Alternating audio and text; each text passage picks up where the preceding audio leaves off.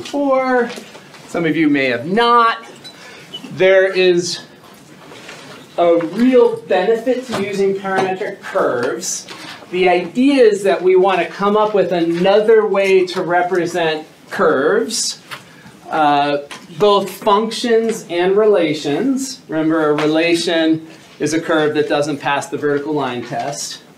And let me ask you a simple question.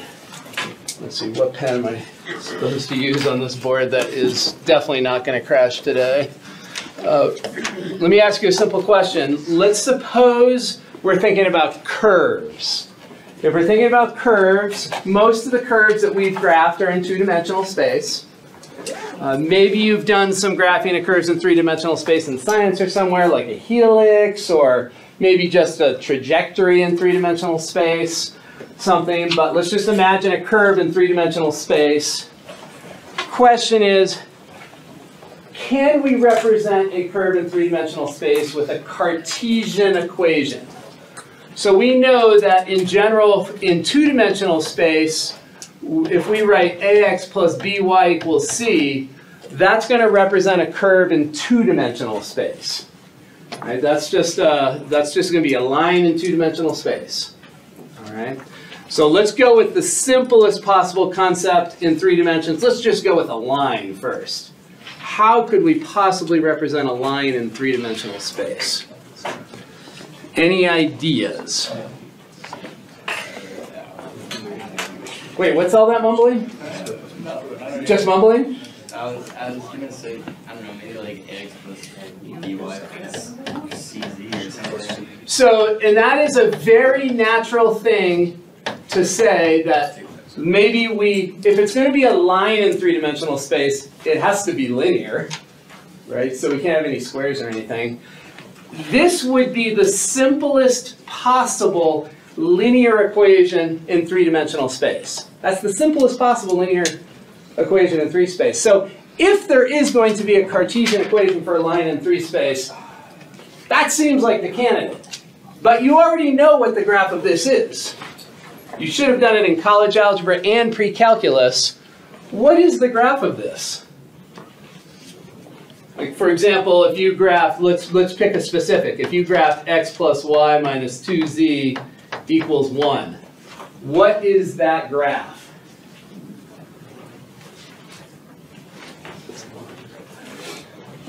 It is a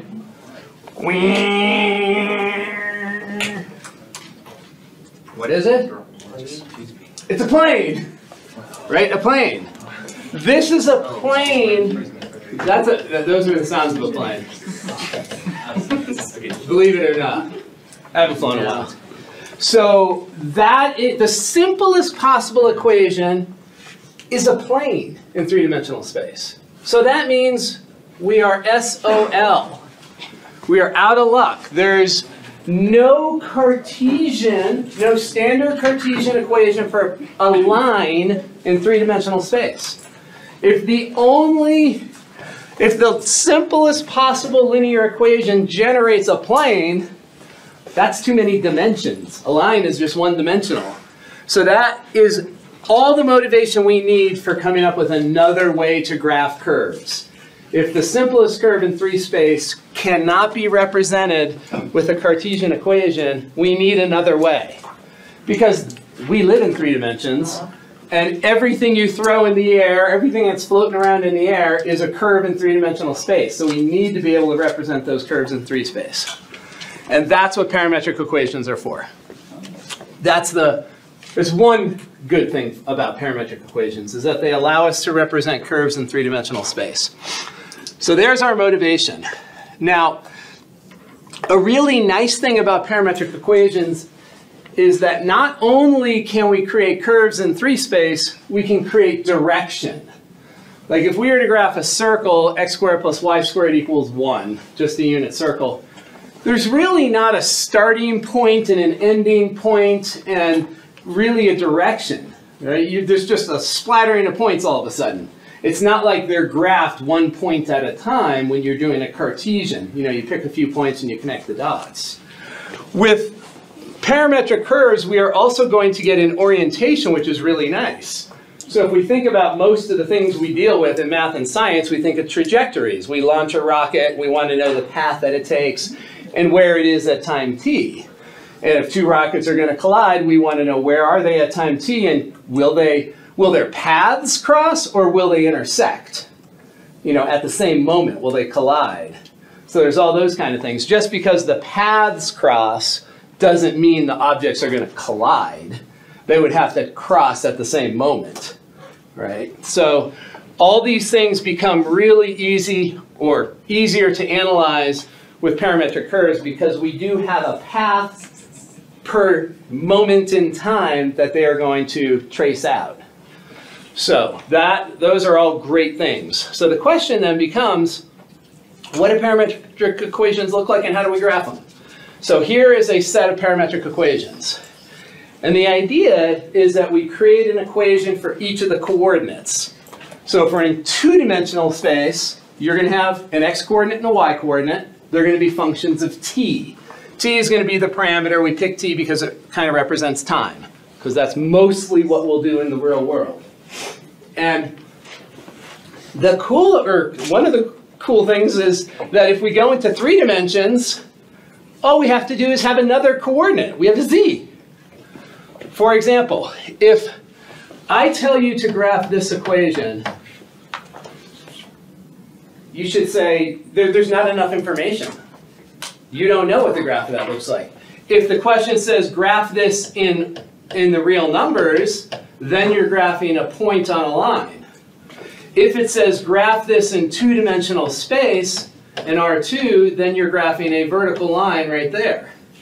If you're in 3-dimensional space, so if you're in R3, the graph of x equals 1 is going to be a plane at x equals 1. This is usually considered the x direction, the y direction, and the z direction. So we're 1 unit out. So if you have a Cartesian equation, you actually don't know what the space, we usually call it the ambient space, the space in which the equation lives, or the graph lives. You need to know more than just the equation. With parametric, it's all built in. We know this is in 2-dimensional space because there's 2 equations. For 3 dimensions, there would be a 3rd equation. We also know whether it's a line or a surface. A line is a 1-dimensional object, or a curve is a 1-dimensional object, and there's 1 parameter. If you wanted to graph a surface, which you'll do in Calc 3 parametrically, you will do it with 2 parameters. Usually they'll use an s and a t, or a u and a v. So you could have so if you have an x, a y, and a z, that's 3 space. And if you had 2 parameters, that would be a surface in 3 space. So parametric equations also are really revealing of what's happening. There's no mystery. You know, you're not trying to guess what's happening. Okay, so let's look at an example here. So here are the steps. So we've got this set of parametric equations, which are going to build a parametric curve. In order to build that curve, first we build a Cartesian curve, and the parametric curve is going to be a subset of the Cartesian curve. It might be the entire Cartesian curve, but it could only be part of it. So if you look right here, we see that we have a restriction on the t-values. And so that tells us that we're going to end up getting perhaps just a portion of the Cartesian curve, not the whole thing, possibly. So let's check. So what we're going to do, first, eliminate the t, graph the Cartesian with dashes or dots, and then look at the parametric domain, and then pick the part of the curve that corresponds with the parametric domain, and then indicate the orientation. So orientation is always the direction of increasing t. So this is the direction of increasing t. So it's the direction the points are plotted. Tells us the direction the points are plotted. All right, so let's go ahead and first, step 1, let's eliminate the t. Well, the parametric curve is oh wait, that's not what I wanted to show. I wanted to show, let's see, get rid of that. I wanted to show, can I do that? Pythagorean identities may be helpful to eliminate t. So if we see trig functions there, to eliminate the t, like you've done this a million times in algebra where you solve for one letter and plug it into the other. It's called the substitution technique. Well, with trig functions, it's a little different. You can't solve that for t effectively. You don't want to solve this and say, oh, t is inverse cosine of x. That's not the move. We want to use this fact. So we know that sine squared plus cosine squared is 1, and we want to use this fact. So this is an identity, which means that equation is true for every single replacement of the variable. That doesn't cause something to be undefined. Sine and cosine are never undefined, so it's no issue here. So an identity is true for all replacements of the variable. It's always true. So we look up here, y is sine of t, so this, when we do our substitution here, we end up with this equation. Right there. Oh, that's a unit circle. Cartesian equation, unit circle. So now, next step, once we've got our Cartesian curve, now we need to figure out, well, what part of it is the parametric curve? Is the parametric curve the whole thing? Part of it? Who knows? Let's try. So usually, to do that, we start picking values here. So we're going to pick a t value, and then we're going to get the corresponding ordered pair. So let's see. Well, our t starts at 0 and ends at pi, so we certainly want those to be in our table. And then we usually need to pick one extra point in the middle. If you have a closed curve, like a circle, and you pick 2 points, there's no way to tell whether you want to cross the top or around the bottom. So we need a third point to figure out, well, which way are we going? So we're going to pick something in between. It does not have to be halfway in between, but it's usually what we do. 0 pi over 2 and pi. So we come up to our parametric curve, plug in t equals 0. When t is 0, cosine of 0 is 1, sine of 0 is 0. So we are right here. This is the point that we are starting at. That is corresponding to t equals 0. So t equals 0 corresponds to the point 1 comma 0. And this should look like unit circle stuff, right? We say cosine is the x direction, sine is the y direction. So this is going to graph the unit circle counterclockwise orientation. We're going to come across the top. So pi over 2, plug that in. Cosine of pi over 2 is 0. Sine of pi over 2 is 1.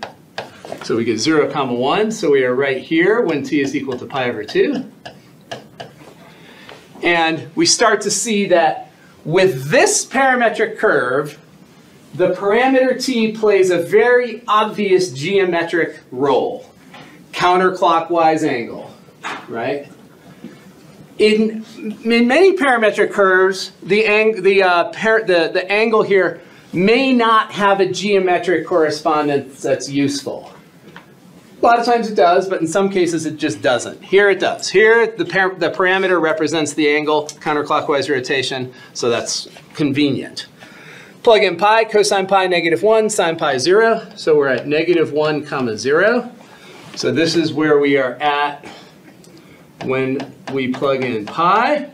So this tells us two things. This tells us that our curve is the top half of the unit circle. So there is our parametric curve. It also tells us the orientation. We started at t being 0. The next value was up here. The next value is over here. So we usually will draw arrows to represent the orientation. And the arrows that we're going to draw will be this way. We don't put them at the endpoints, though, because then that could be confusing. You could be implying that the curve continues. This curve does not continue. It starts and it stops. So that is our parametric curve. So it's a subset of the unit circle. Counterclockwise orientation. Very convenient. And you start to see how these trig functions correspond to different circles, or ellipses, perhaps. All right, so here are a couple other ones. These are going to have the same exact Cartesian curve. All right, so we know that sine squared plus cosine squared is 1. It doesn't matter whether it's a t or a negative t. If you have as long as this angle matches, we know that that's true. right? If the angles are the same, sine squared plus cosine squared is 1, always.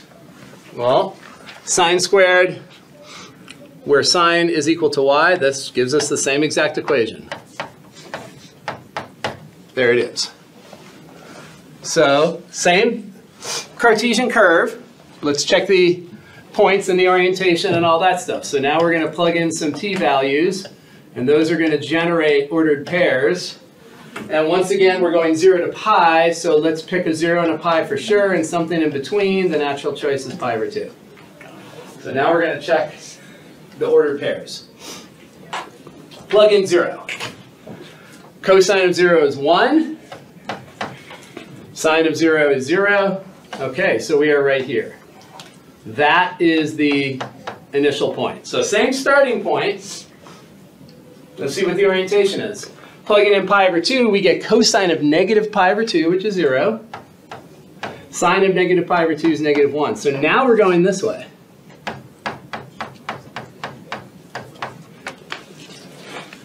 Plug in pi. Cosine of negative pi is negative 1. Sine of negative pi is 0. So we end up here. That's t equals pi. So here is our Cartesian curve, our parametric curve. And the orientation is that way. So now we have the lower half of the circle, and the orientation is clockwise, not counterclockwise. Now, it may be very tempting to say that if you turn t into minus t, it just reverses the orientation. It's not always the case. It's one candidate if you want to change orientation. Reversing t to negative t sometimes will reverse the orientation. Not always, though, but that's one possibility.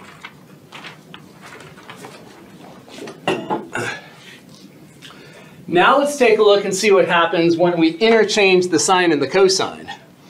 So if we interchange the sine and the cosine, so now x is sine and y is cosine. Okay, so standard unit circle is cosine comma sine. Now we're going to do sine comma cosine. Let's see what happens. Okay, same idea though.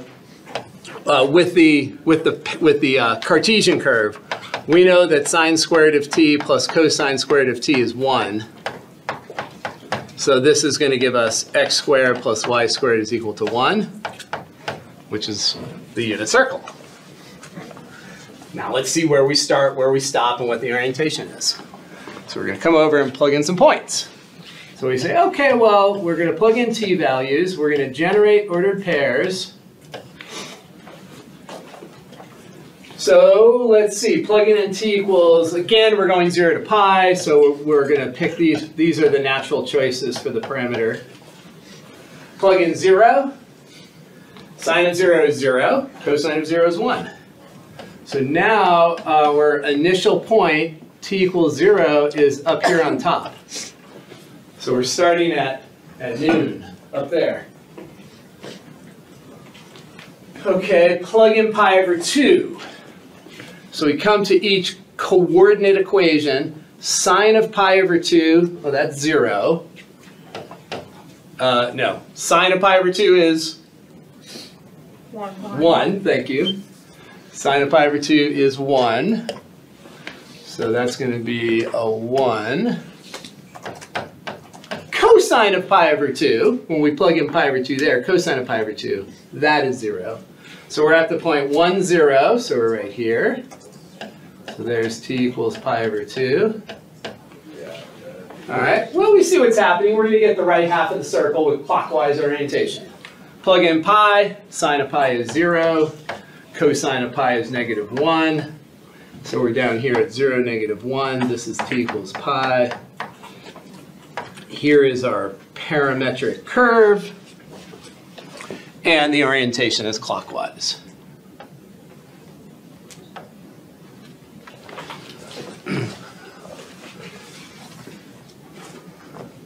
So we saw we replaced t with negative t and it changed the orientation. We switched the x and the y and that changed the orientation. Those are two things that to try. If your whole goal is to change the orientation, those are two candidates. Try switching the order, try changing t to minus t. There's no one thing that always works. So any questions so far on the concepts of a parametric curve?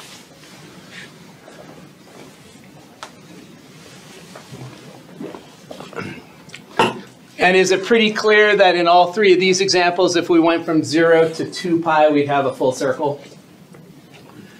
And so we have to be a little careful because sometimes there's going to be overlap. If we went 0 to 4 pi, we would trace out the circle twice. And if a question said, what is the arc length? If we literally wanted the arc length of what we see, we would want to parameterize it so that we trace out the curve exactly once. We have to be a little bit careful when we're thinking about things like that, because you can trace over yourself. Okay, so Desmos is a great application for practicing this stuff and playing around with parametric curves. It's super easy. So I've got some here. Here's the standard circle.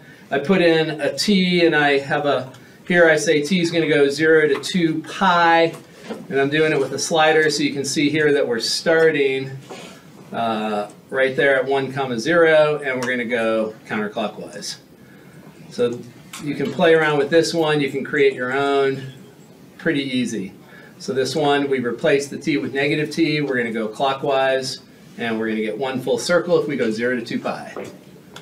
So these are the three that we did already, and then here is an oddball one.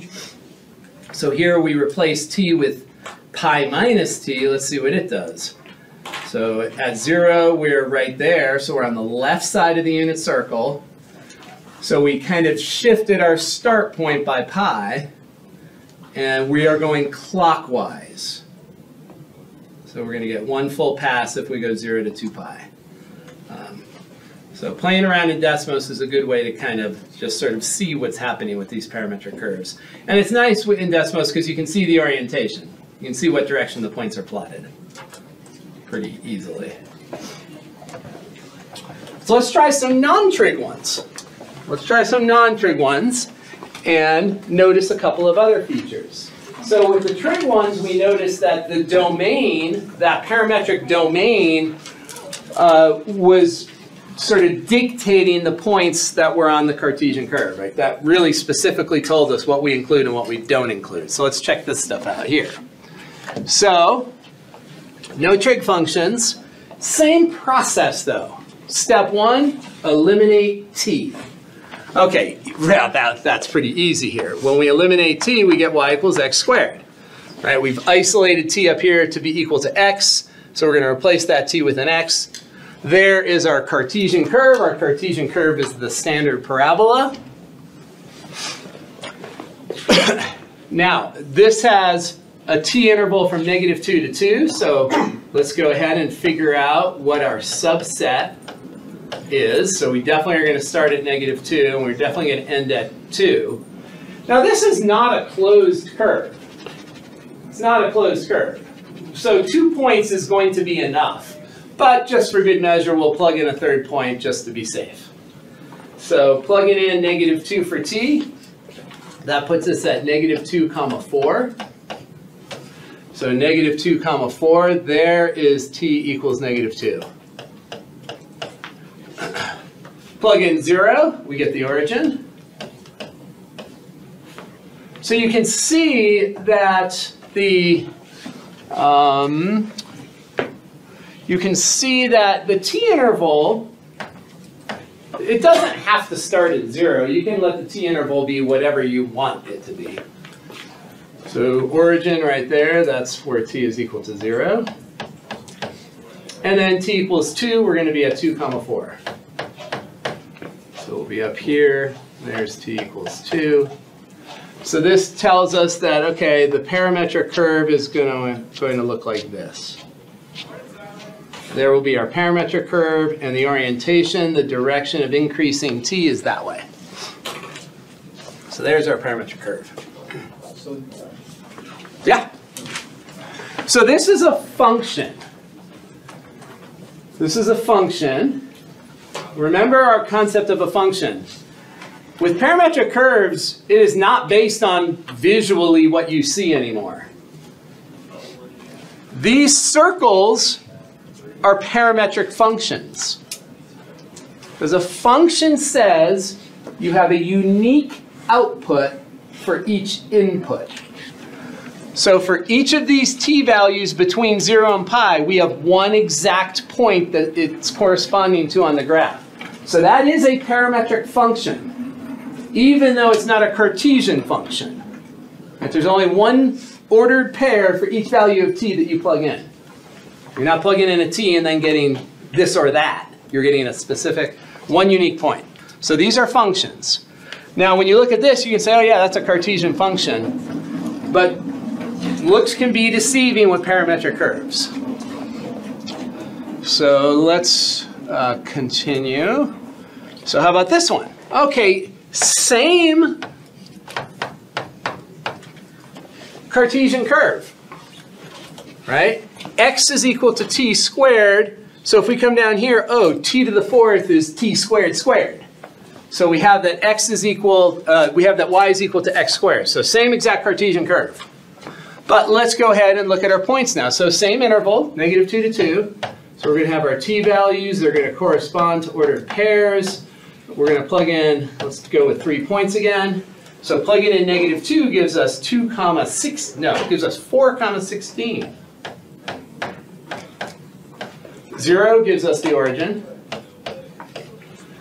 And then what does +2 give us? It also gives us 4,16.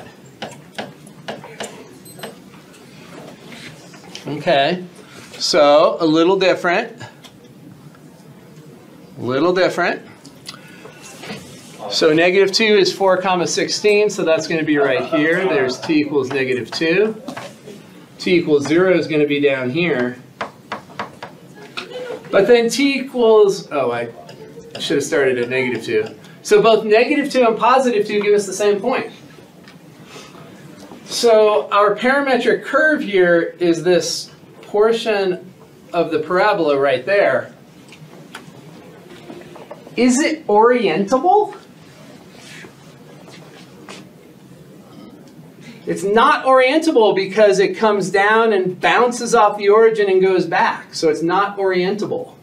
If the interval went from -2 to 0, we would say the orientation is down. And if the interval went from 0 to 2, we would say the orientation is up. But it's not going to be orientable. What do you mean when you say it's orientable or not orientable? So when we look at this curve, are the points plotted in one direction? So up here, with the other one, the points are plotted in this direction. So the physical curve that we can put these arrows and say, the points are plotted, this is the direction of increasing t. But down here, that's not going to be possible because we have that hidden cusp. Like if you looked at that Cartesian curve, you would say, oh, that's differentiable. Wouldn't you say that's differentiable? There's no corners, there's no cusps, there's nothing funny. It's smooth. A smooth curve is differentiable. But that Cartesian curve is different from the parametric curve. The parametric curve actually has a cusp. All right? Because the plotting of the points comes down here and then it stops and then it goes back. So this is not going to be a differentiable Cartesian curve. So when you get into looking at the calculus of parametric curves, there's some of these weird subtleties. When we get to arc length here, if we want the length of that arc, we want to choose -2 to 0 or 0 to 2. If we went -2 to +2, we'd get too much. Right? The arc length will be determined by a single pass of this curve. So we cannot orient this as is. We would have to change the domain.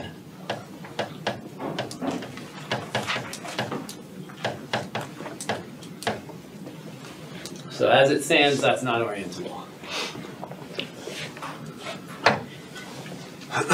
All right, so let's talk about a sideways parabola. So here we have our parametric curve.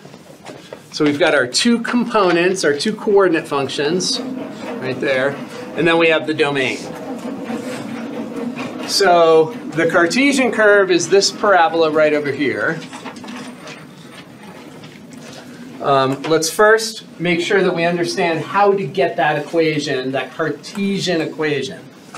So we want to eliminate the t here and come up with our Cartesian equation. So I tend to write the parametric equations this way, so it looks more like a system. It's a little easier mentally, I think, to think about eliminating t and plugging one equation into the other. So I usually will write them that way.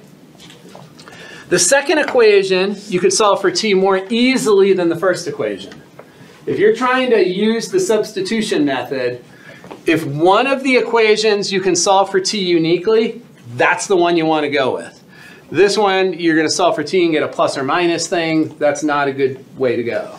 If one of the equations you can solve uniquely for t, that's what you should be doing. That's going to be the best possible output. So t here is going to equal y divided by 4. And then we plug it into the upper equation, the first equation. So we're going to have y squared divided by 16 plus 2.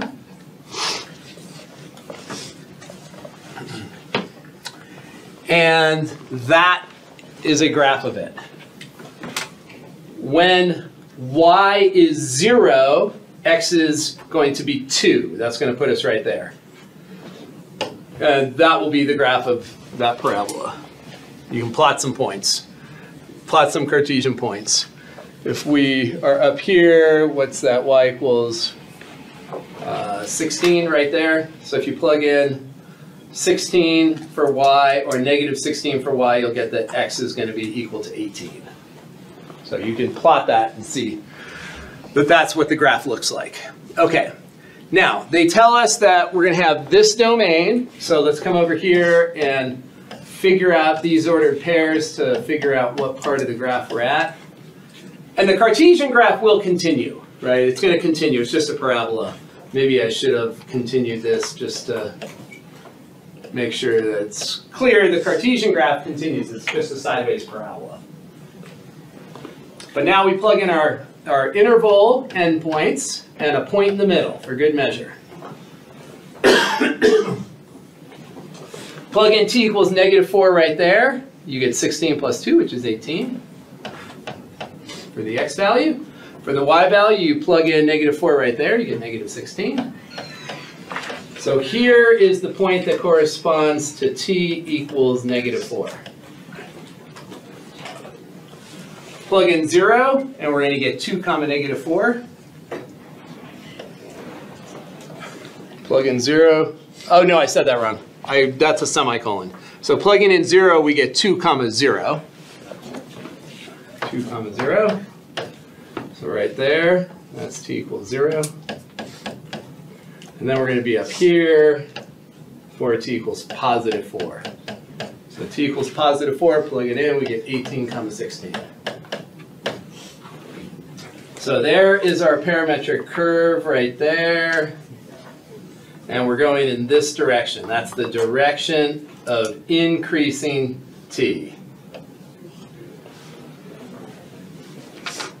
There is our parametric curve.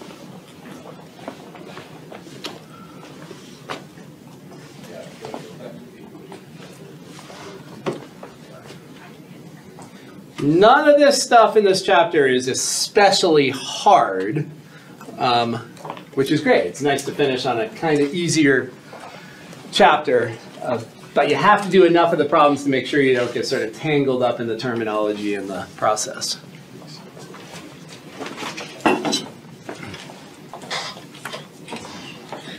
All right, you all try this one. So eliminate t, graph it, and then apply the domain 0 to pi over 2 and pick 3 points because this is a closed curve. Picking 3 points is always a good thing. So see if you can pull that one together.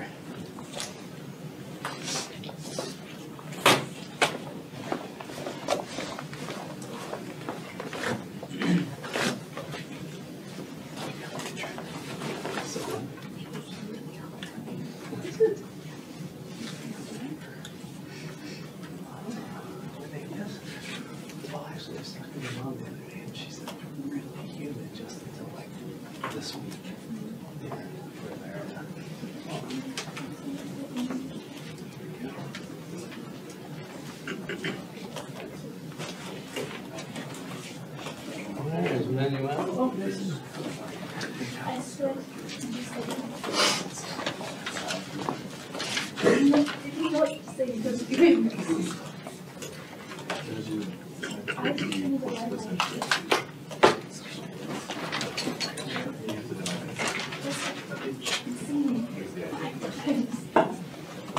Let me know if you're snagging on any piece of it.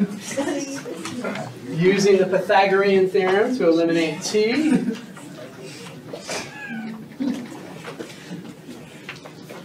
And plugging in your three t values.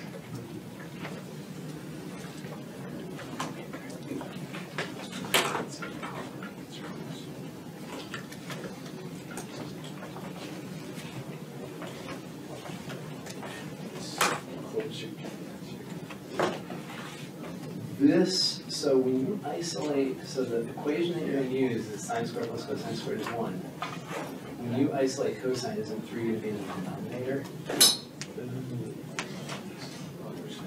Yeah, so it'll be in the denominator. Not a coefficient.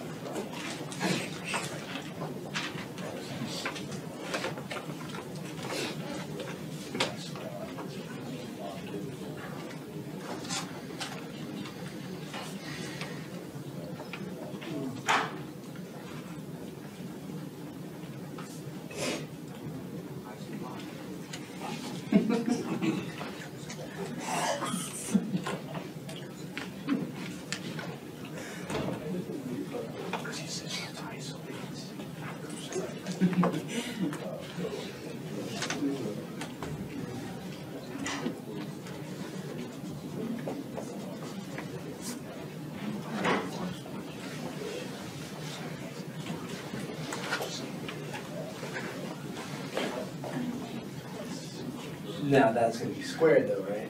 Okay, because when you divide by 3, you get x over 3, and then that's plugged into cosine squared.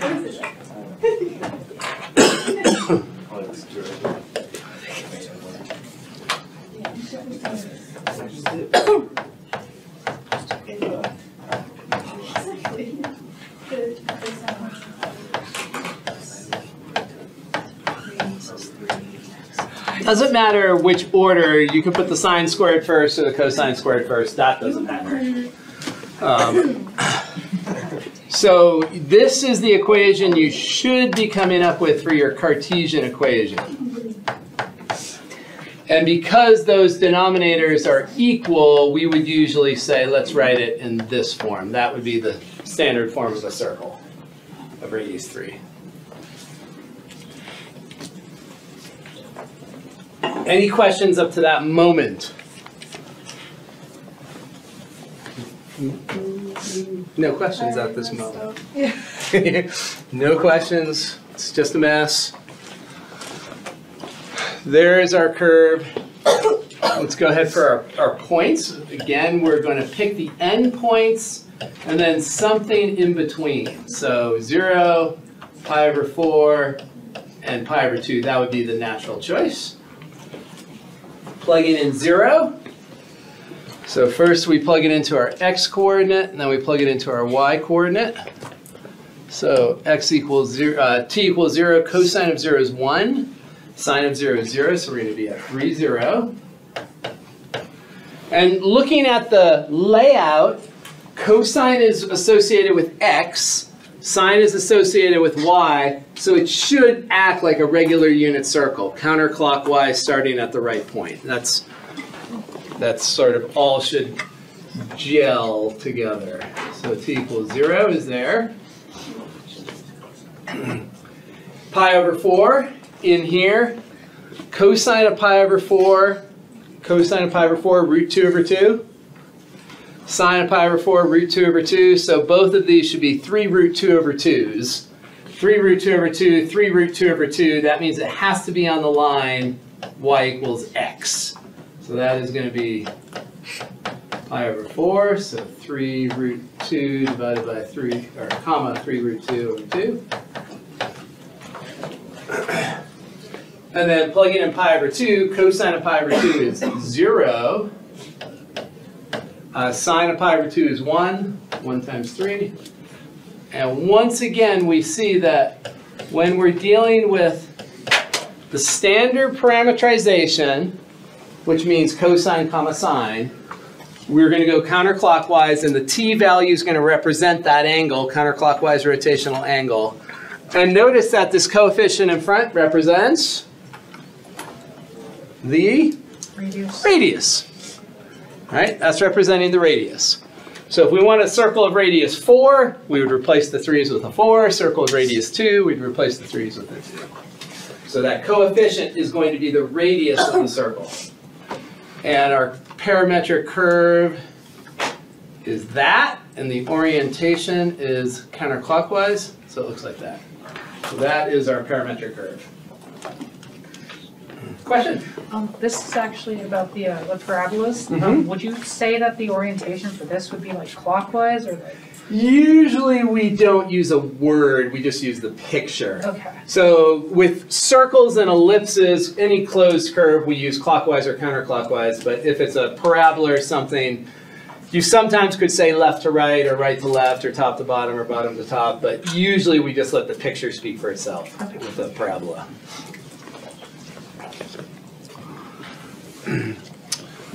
All right, try this one. So we've done enough examples so far that you should be able to do this one now. So the question, going backwards, is way harder than going forwards. If I give you the parametric equations, it's just kind of plug and chug to get to the graph. But here they're saying, find the parametric equations for a circle centered at the origin. Okay, that's good. We know how to do that. Radius 12, we know how to do that. With clockwise orientation and initial point 0, 12. So see if you can come up with those parametric equations. Look at the examples we did and see if you can piece together how we can start at the North Pole and go clockwise, not counterclockwise.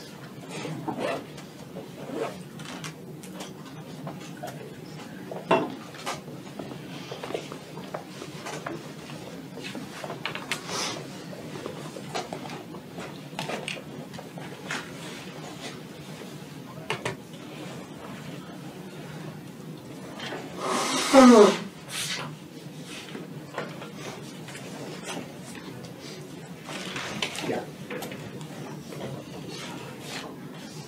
High score was 105%. Low score was 25%. So 105 is the high. Yeah, high. Super high. That's right. Yeah, I almost did it. Yeah. Put it off because we just had because Too late.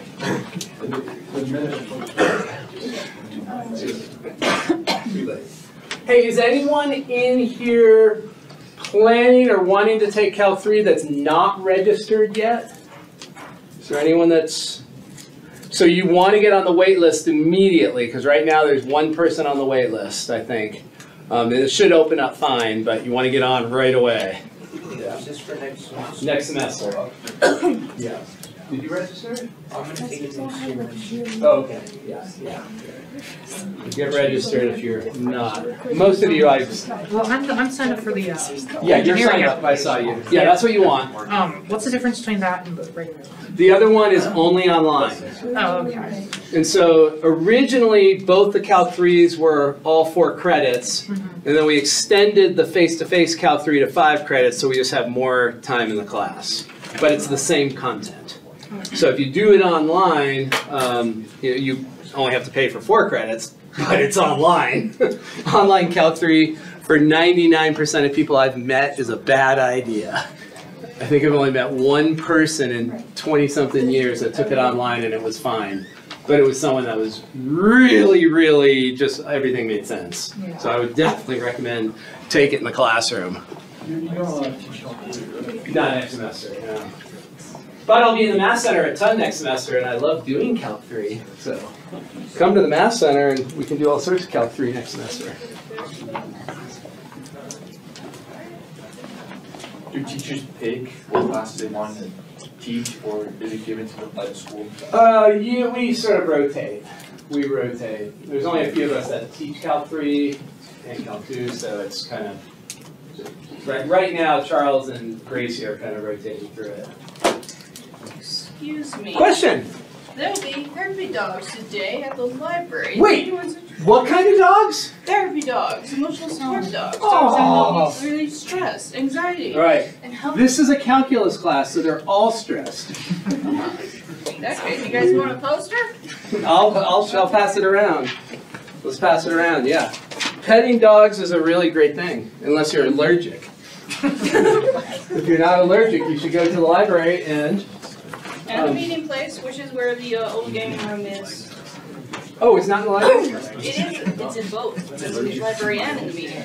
Oh, okay. And the meeting room is just between the bookstore and the rotunda. Yeah. Where the ping pong tables used to be. Instead of ping pong tables, now we have dogs. Today. Tuesday. Yeah, we used to be able to play pong. Ping pong. Ping pong. Not pong. Not the original pong. And not beer pong. That's one thing. My kids are in college right now. They've gotten very good at beer pong. I'm like, not impressed. Wait, that's what we're paying $38,000 a year for? Play beer pong?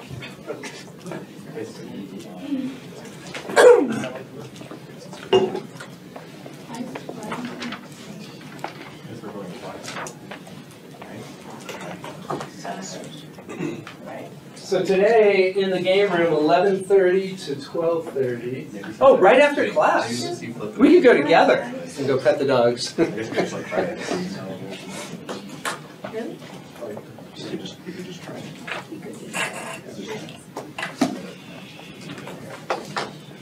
Okay, so we know we're going to be using sine and cosine on this thing.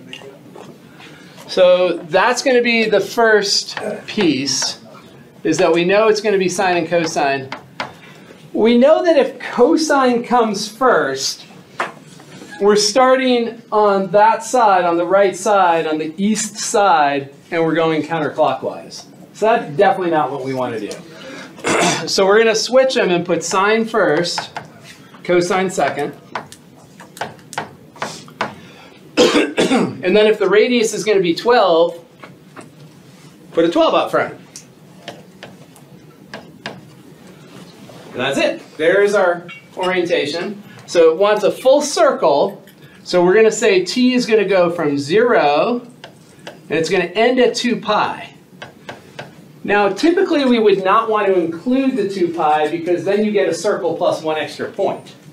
So if we stop at 2 pi, if we don't include the 2 pi, then we're going to get exactly one circle. So let's confirm this.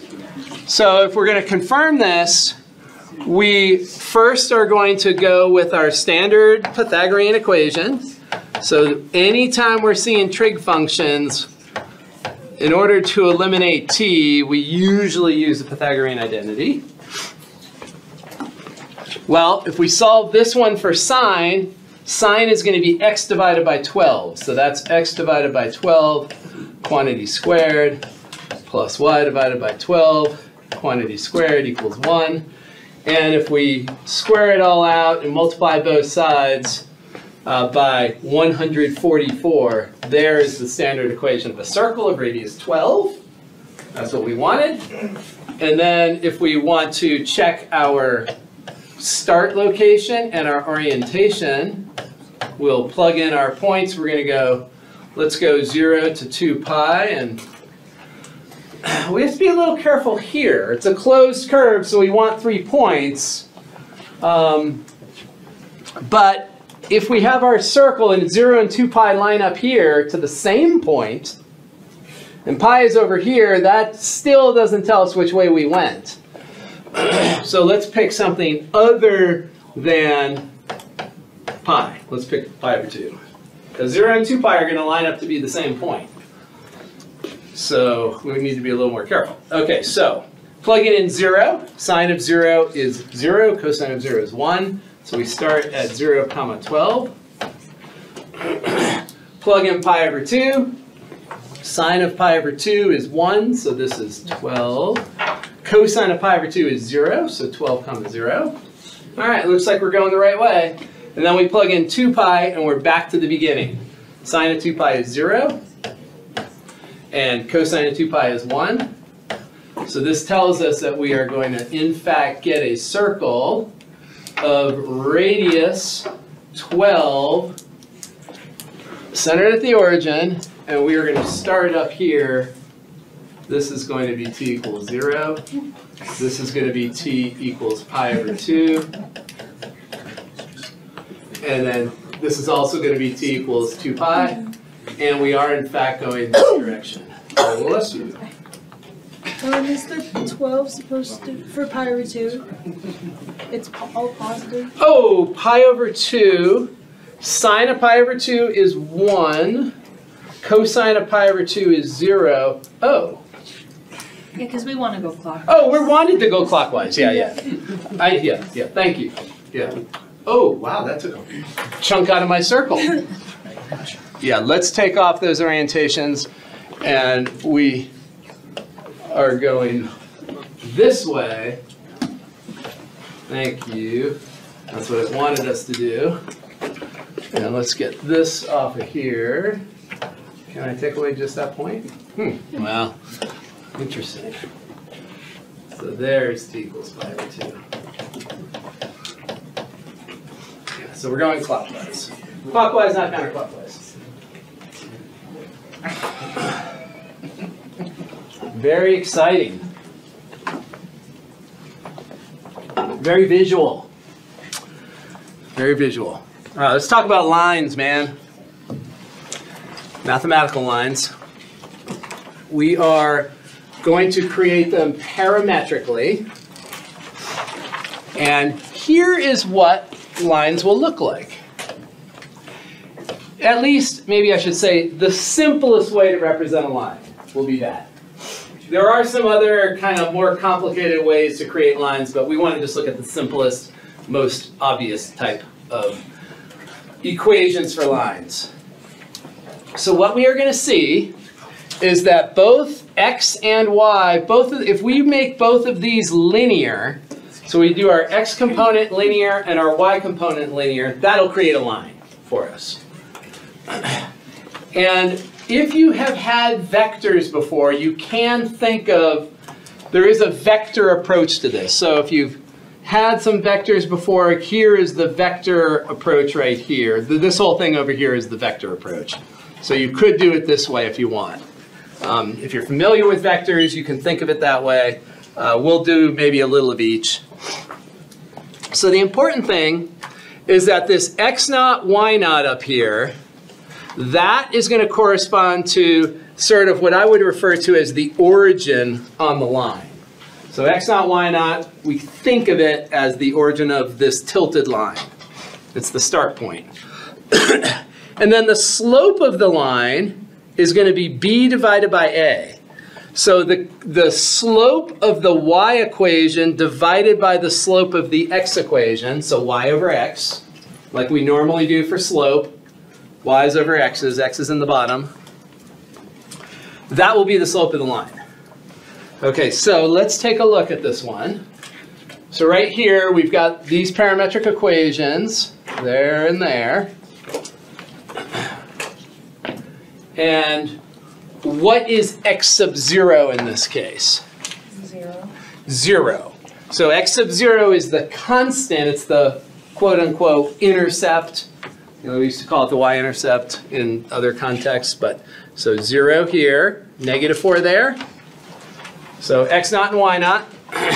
So this ordered pair is going to act like the origin.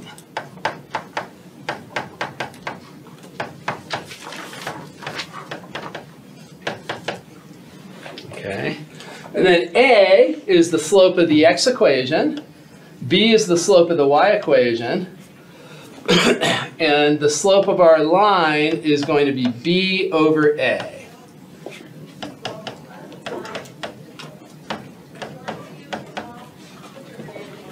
Okay. So So the y slope over the x slope.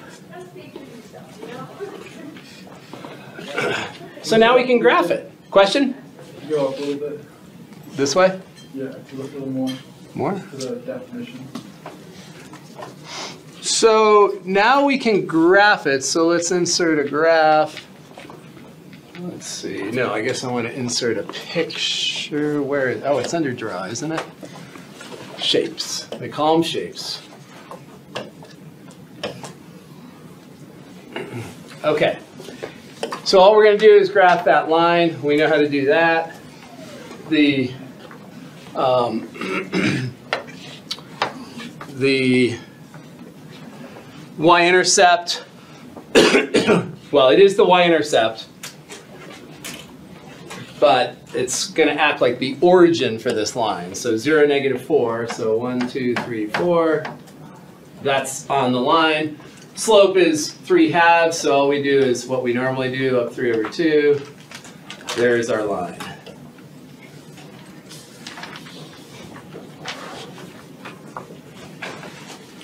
So that is how we graph a line. Find the origin, find the slope, and graph it.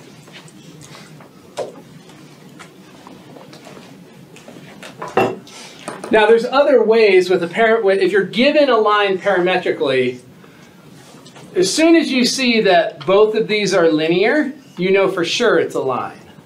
You know for sure it's a line. You could just as easily say, hey, let's plug in t equals 0, let's plug in t equals 2 and get 2 points. All right? So you don't have to build it this way. You could do it in another way. Lines are, flexible. All right, let's take a look at this line. Oh, no, let's take a break. Let's take a break. I've been enamored with the board not crashing. Take a pause, take a pause. You steal this computer. Oh gosh, it's not even overheating. So.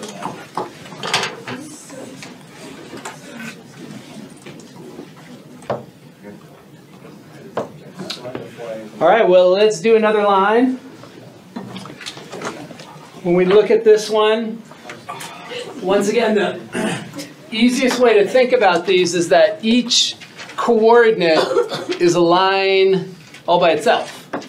And so if we look at the x line and the y line, the point that is going to be our origin point is the x0, which is the constant from the x line, the y constant. So that tells us that 6, -3 is a point on the line. That's going to act like the origin, 6, -3. And then A is the slope of the x equation, and B is the slope of the y equation. And the slope of our line is going to be B over A, so -3.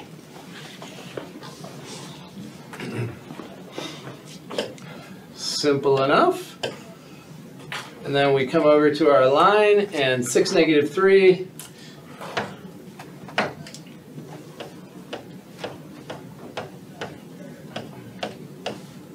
Right there.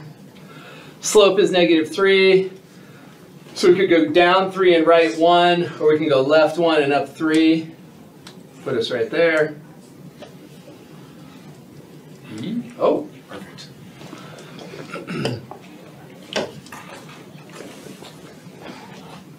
Make sense? Make sense?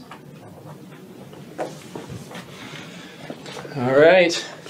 So doing a full line is pretty easy. When we start to do segments, it's going to be a little bit trickier. And that's what we're going to do now. So with a full line, oh, I'm sorry. I just realized this is not a full line. This has an interval, t, -5 to 5. Oops, didn't notice that. Spacing that out. So let's figure out where we are then. So t, -5 to 5, let's figure out exactly what our ordered pairs are. So if t is -5, the start point should be, if we plug in -5 there, 11. Plug in -5 there, -18. Okay, there it is right there. We'll just assume that's it. T equals -5. not to scale. And then if we plug in 5, well, we could plug in 0 too, just to see where we're at. Well, we already know where we're at, but we'll put it in the table as well, just to have it there. So if we plug in t equals 0, we're at 6, -3, which is going to be our origin point. So that's t equals 0. And then t equals 5 looks like 1, 15 minus 312. We agree with that?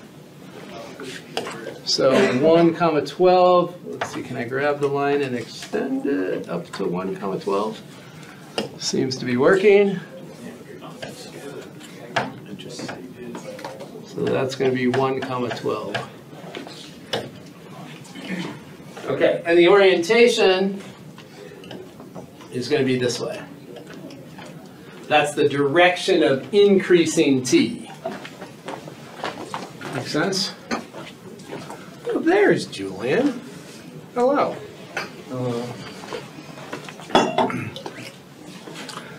Okay, so now let's get to segments. So segments are a little harder when you have to create them. So let's go through the process. So when they give you the parameterization in the domain, it's not so hard because we can just plug in our endpoints. But here they tell us, we want to create the line segment that goes from 0, 0 over to, or up to 2, 8. So we're imagining this scenario. We're going to start at the origin, and we want to finish at 2, 8. So we're going to imagine this. Oh, they put an arrow there. Interesting. Wait, am I the one that got 25%? Do you want to be that person? No. Okay. I'll let you know later. Oh, here's mine. Here, I'll get it for you. Yeah, you did not get 25. There you go. Okay, so that is the line segment we're trying to create. And so there's a couple of ways to do this. We need to figure out the A and the B. That's kind of the trickiest part. And if you look at the graph, the A and the B can be found by looking right here. That's going to be B and that's going to be A. Okay? So B is going to be the vertical rise in this case. So that's going to be 8 minus 0, which is 8. So that's the rise. And the run, A, is going to equal 2 minus 0, which is 2. So that's going to be the slope. So B over A is going to be the slope of 4. So B is going to be 8. A is going to be 2. And X naught and Y naught, what do you think those are going to be?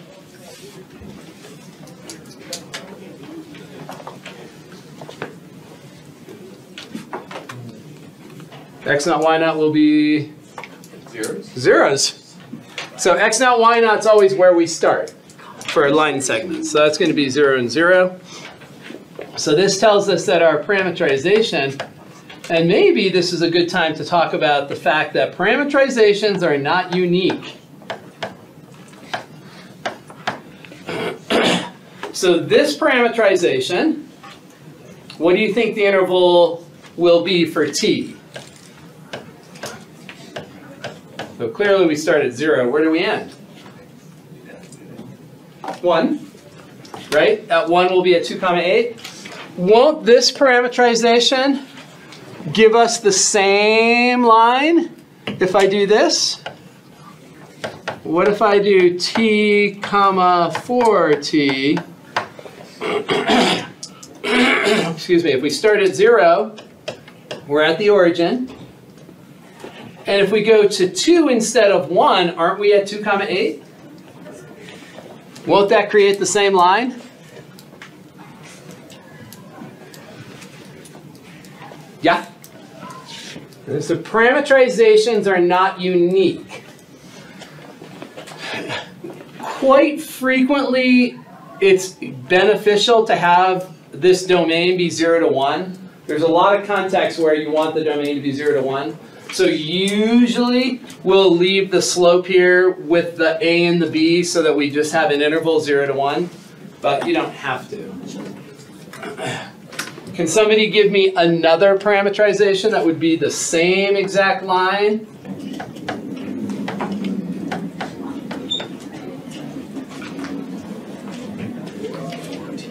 Say again? X equals 4t and y equals 16t. Yeah, exactly. So that will also do it. And here t will start at 0. And then what will t be at the end? 1/2, exactly. So you can always line up, you can always create a domain that you want based on how you choose your slope. Yeah. All of those will give you the same exact curve. All right, so here's another one.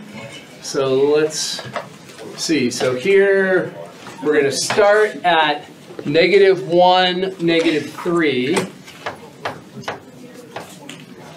And we're going to end at 6, -16. 6, -16. We'll just assume that that's down there at -16. So we'll go like that. So that's the line segment we're trying to create. We want the graph for that parameterization. So we're starting at -1, -3. So that's where we're starting, and we're going this direction. So then we want to figure out the rise and the run. What is the rise going to be? Those are the change in the y values. So this is going to be -16 minus 3. So we're going to take the change in the y's, starting at the end point, and then subtracting off the start point. B plus 3. Say that again? Minus -3. Minus -3, yes. Yes, minus -3, so it's going to end up being -13. Yes, thank you. So -16 minus -3. And then this direction, the x direction, is going to be 6 minus -1. So that will be 7. So now we can fill in the blanks. X naught and y naught are always right where you start. So that's the origin of the line or the line segment. It's the start point. And then A and B. So B is vertical, A is horizontal. So it's going to be 7 and -13. And if you look at the slope of this line, -13, +7. So that's what we get. B over A, -13 over 7. So our parametric equations are then, or at least the natural parametric equations, are going to be x equals -1 plus 7 times t, and y will equal -3 minus 13 times t, and t will go between 0 and 1. So if we plug in t equals 0, we get our start point, t equals 0. And if we plug in t equals 1, we're going to get 6, -16. We'll get the end point.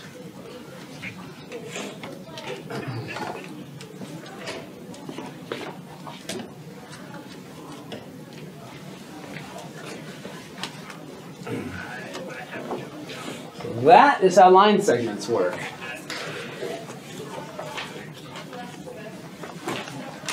Again, nothing super complicated, but definitely you want to do enough of them that you sort of understand where everything goes. Let's do some calculus on these new objects, these parametric curves. Well, taking derivatives could not be easier. All we have to do to find dy dx, so dy dx means what it always does, the slope of the tangent line. Means the same thing as it meant in Calc 1, same thing as it meant earlier this semester. All we do is take the derivative of the second one over the derivative of the first one. So dy dt over dx dt. That's all we have to do. So when we come in here and it says what is dy dx, this is going to be that derivative over that derivative. So we're going to take the derivative of this and get 8 cosine of t I'm sorry, could you go? minus sine of t in the denominator. So it's going to be the y derivative over the x derivative. And that's it. Now the thing that's weird is the expression on Daniel's face. The thing that's weird is that this derivative, normally, when you see dy dx, you think function of x. But the derivative now is a function of t. So we just have to be a little careful. If they say find the derivative at x equals 4, you need to do a little work to figure out what's the t value when x is equal to 4. So the derivative right now is a function of t.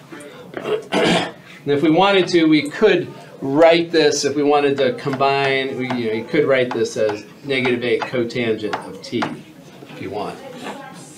Okay, now they tell us, they didn't give us an x value for the derivative. They say, okay, find the derivative at pi over 2.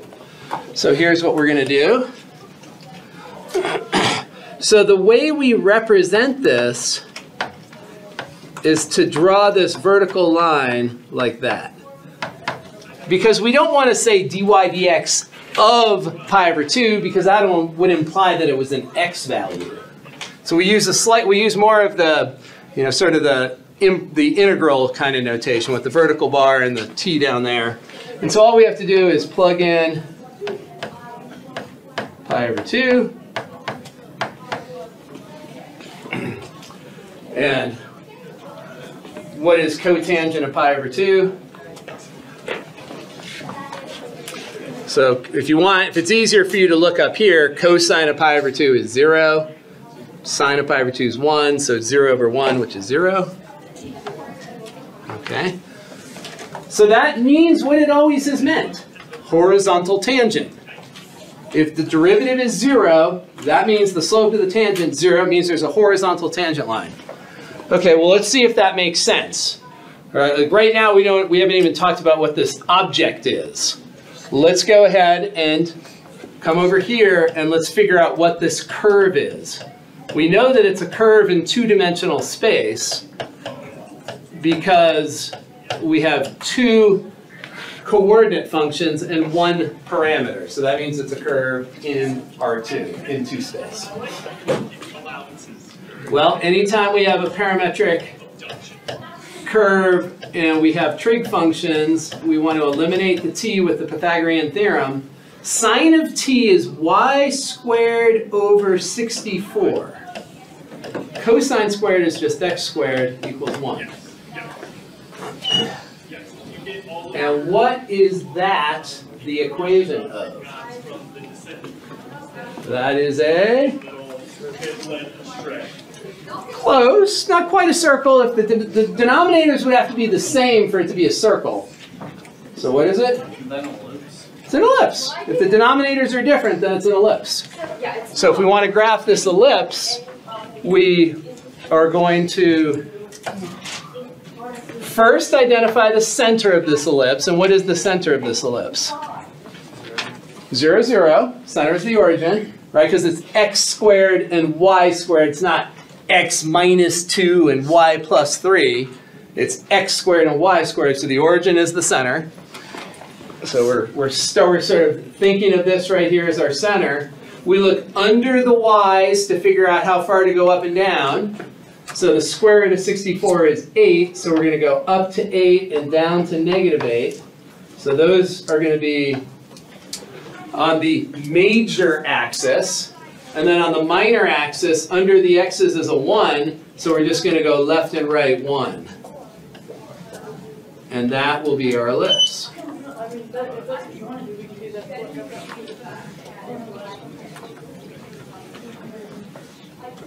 Okay. And now, in terms of orientation, they're not asking us about orientation, but let's just talk about it for a moment. In order to do the orientation, we would want to look at several ordered pairs just to see which way we're going. Let's plug in 0, pi over 2, and pi. That should be plenty. If we plug in 0, cosine of 0 is 1. Sine of 0 is 0, so we're at 1, 0. So it's kind of, we're going to get what we expect because it's cosine and then sine. Plugging in pi over 2, cosine of pi over 2 is 0, sine of pi over 2 is 1, so we're at 0, 8. And then when we plug in pi, cosine of pi is -1, sine of pi is 0. So we are, in fact, going to get what we think. Counterclockwise, there's t equals 0. And the t value is corresponding to the counterclockwise angle. So we are going that direction. So there's our curve. That's our parametric curve. So now we found the derivative at pi over 2 to be 0. So if we want to know where we are on the curve, we now look for where t is pi over 2. There it is. So let me just move these a little bit. So we have our horizontal tangent line right here at t being pi over 2. So there's the horizontal tangent with slope of 0.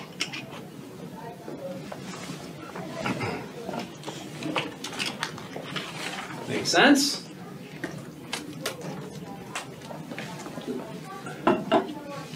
So let's look at one that's not a trig function.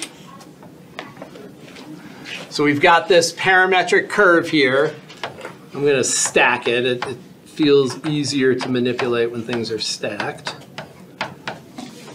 So there is our parametric curve. We want to find the slope of the tangent when t is -1. So we want to do what we normally do. We want to find dy dx. So dy dx, we take the derivative of y, take the derivative of x. That's it. There's dy dx. Y prime over x prime. And then we want to evaluate it at -1, but it's not x equals -1, so we don't want to put of -1. We put that evaluation bar, plug in -1, and we get 3/2. So that says the slope of the tangent is 3 divided by 2, it's 3/2 when t is -1. All right, well, that seems kind of abstract and meaningless unless we have a graph. So let's go ahead and figure out what this looks like.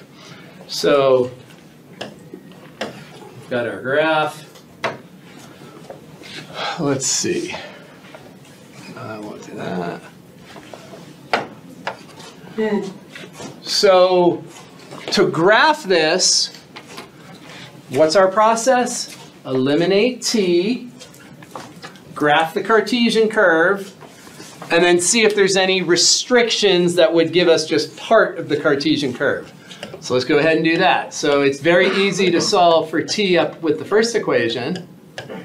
So t is going to be x divided by 2.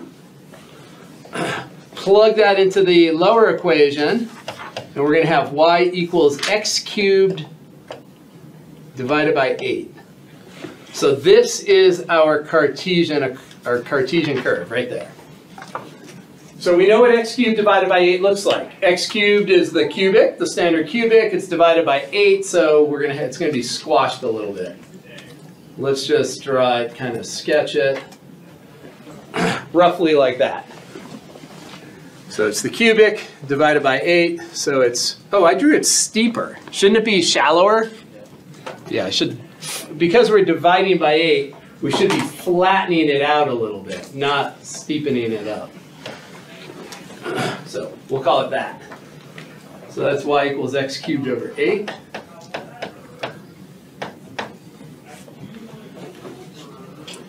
Okay, so t equals -1. Where are we when t is -1? Well, when t is -1, the ordered pair that it corresponds to is -2, -1. So -2, -1, right here. That's going to be our point.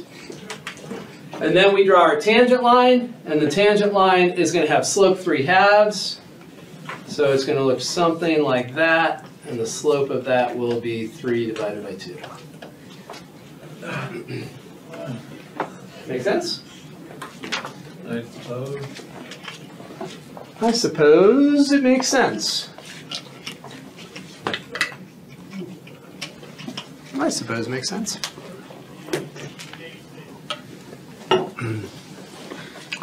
Okay, let's try another. So find the equation of the tangent line. Okay, now we didn't go this far in the last one. We didn't actually find the equation of the tangent line. So this one we're going to go a little further.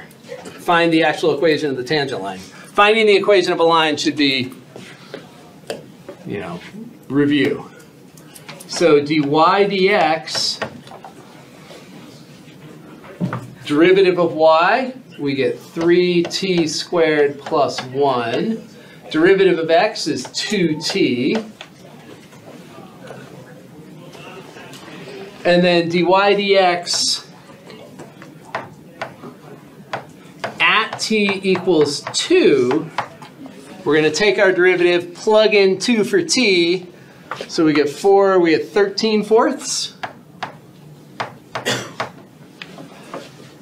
Okay, so that is the slope of the tangent when t is 2. Now we need to know where are we when t is 2. Well, the place that we're at is x and y when t is 2. When we plug in t equals 2, we get 4 minus 1, which is 3. So this point right here, this is our point of tangency. Plug in the 2 right here is 8 plus 2, which is 10.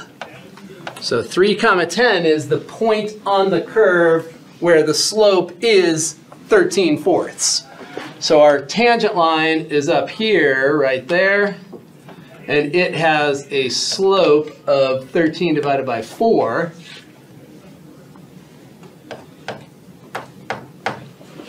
That'll be the slope.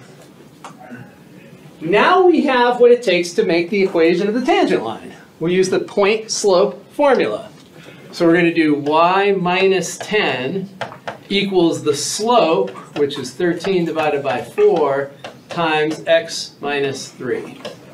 That'll generate our equation. Point slope formula.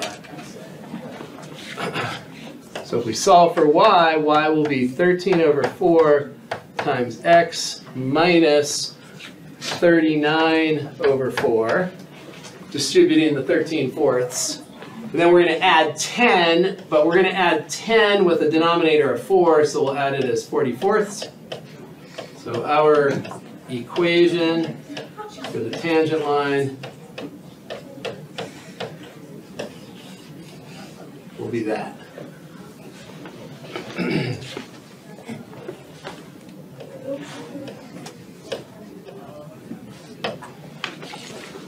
So there's the equation of the tangent line.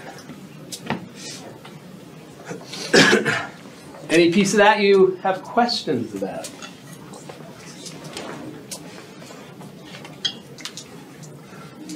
So standard old point slope formula.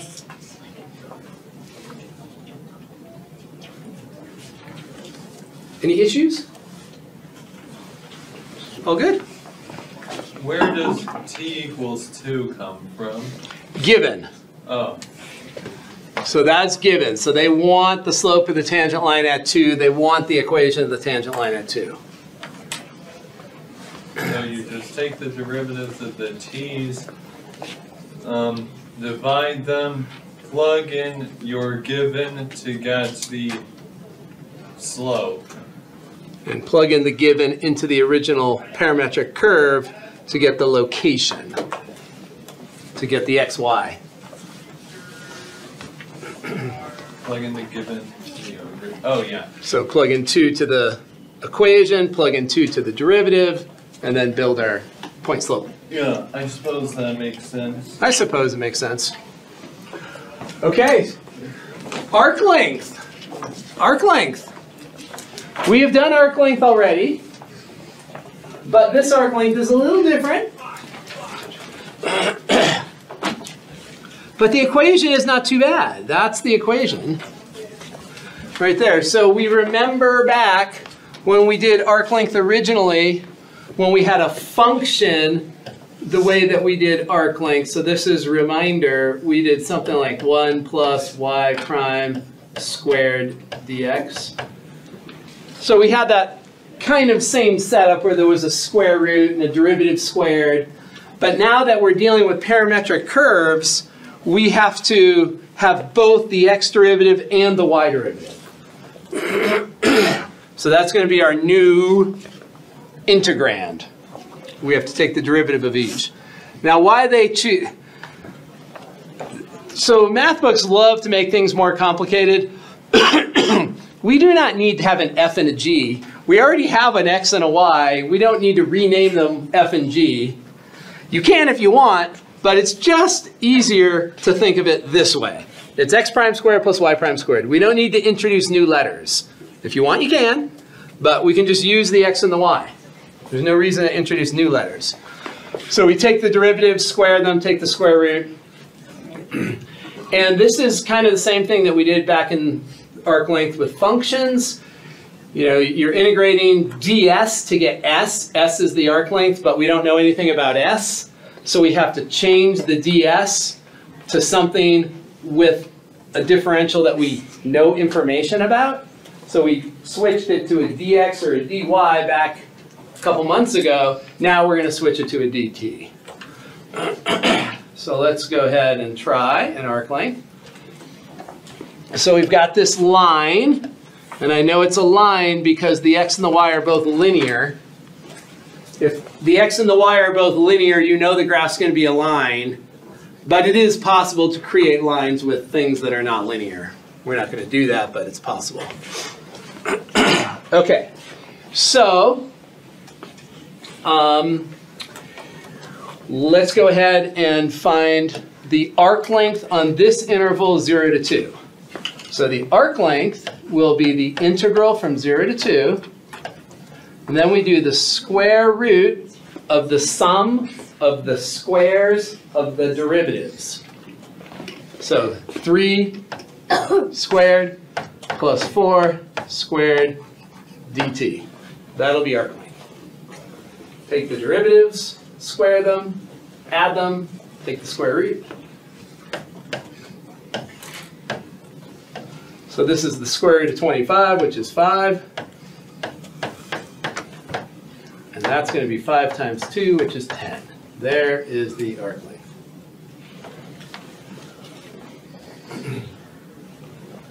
So remember that when you're integrating a constant, the constant factors out, and then the integral of just dt, that's just the length of the interval. If you integrate dt, the integral of that, if you really went through all the nuts and bolts, the integral would be t from 0 to 2, which would be 2 minus 0, which is 2. You always get the length of the interval when you integrate a differential. So there is our arc length. So we integrate the square root of the derivatives. Let's try another one. Okay, so this is a shifted circle. So the center is 0, 1, so it's shifted up. We're going to look at the full circle, so 0 to 2 pi. When you're integrating, it doesn't matter if you include or exclude that endpoint. Technically, if you include this 2 pi, we really have a circle plus an extra point, but that's not going to add any extra arc length, so it doesn't really matter. So first thing we're going to do is integrate 0 to 2 pi. This will be arc length. Wait, you're finding the arc length of that? I am, yeah. Yes, yes, there are other ways. But just... There are other ways. Just like we're going to use calculus. There are other ways, but we're going to use calculus. So there is certainly a simpler way, but we want to figure out these formulas. So we have to take the derivative of x So the derivative of x is going to be, let's see, minus 3 sine of t. And the derivative of y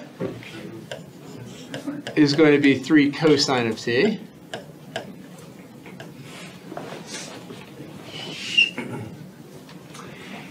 So in our formula here, we do x prime squared. So that's going to be 9 sine squared of t, 9 cosine squared of t, and then a dt.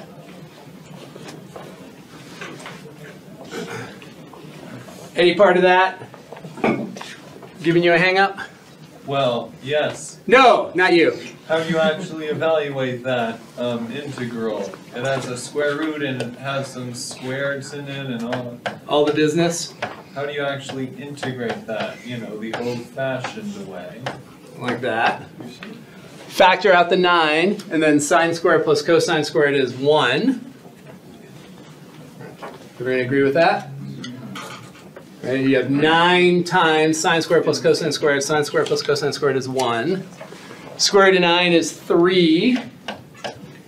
And then once again, we have the integral of a differential, which equates to the length of the interval.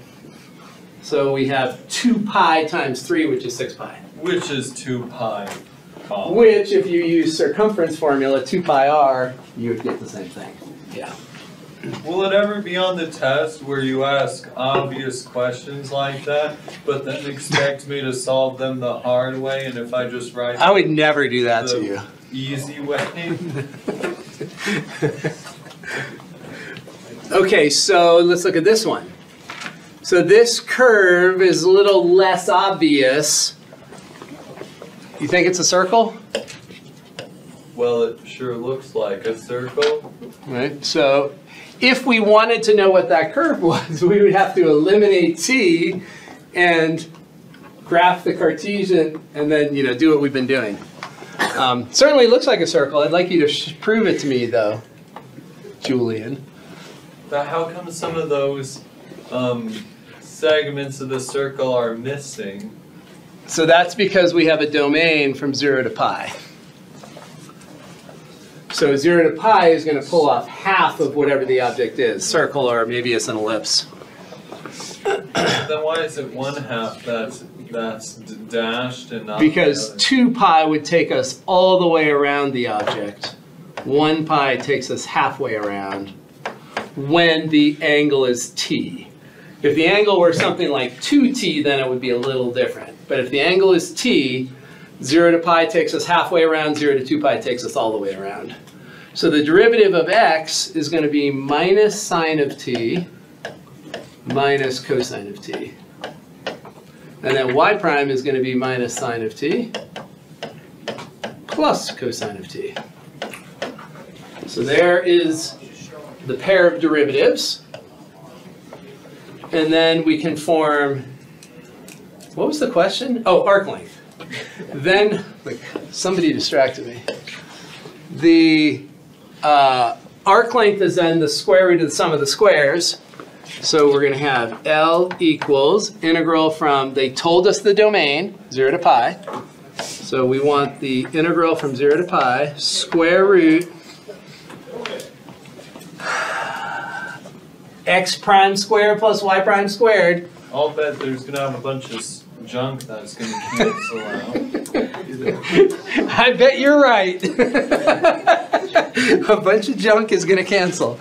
So x prime squared, we have to square this thing. So we're going to get sine squared of t. That's that one. And we'd have a cosine squared. Let's do the middle term first. So the middle term is this times 2. So sine cosine times 2, so plus 2 sine cosine. Now here's a place where because all the angles are just t, if I was doing this on a piece of paper, I would probably just use s squared and 2sc and c squared.